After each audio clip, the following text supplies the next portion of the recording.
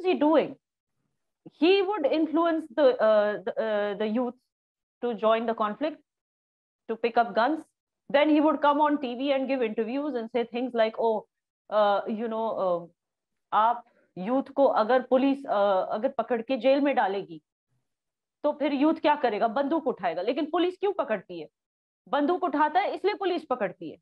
फिर वो जाके टीवी पे बोलता है आपने जेल में डाला तो फिर यूथ बंदूक ही उठाएगा. So you can imagine the catch-22 situation that they had put our country into, that they had put Kashmiris into, and they had put India's sovereignty into this catch-22 situation.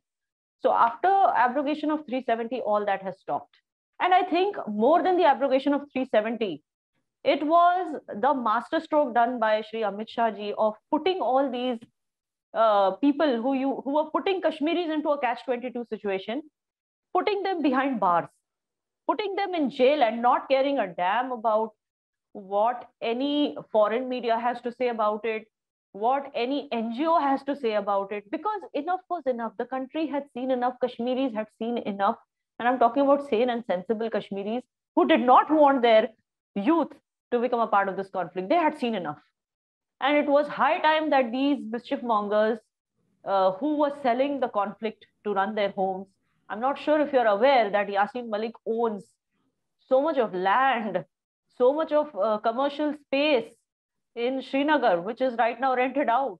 And I'm not sure if, even sitting in jail, his family is minting money. Where did all that money come from? By keeping that fabricated conflict alive.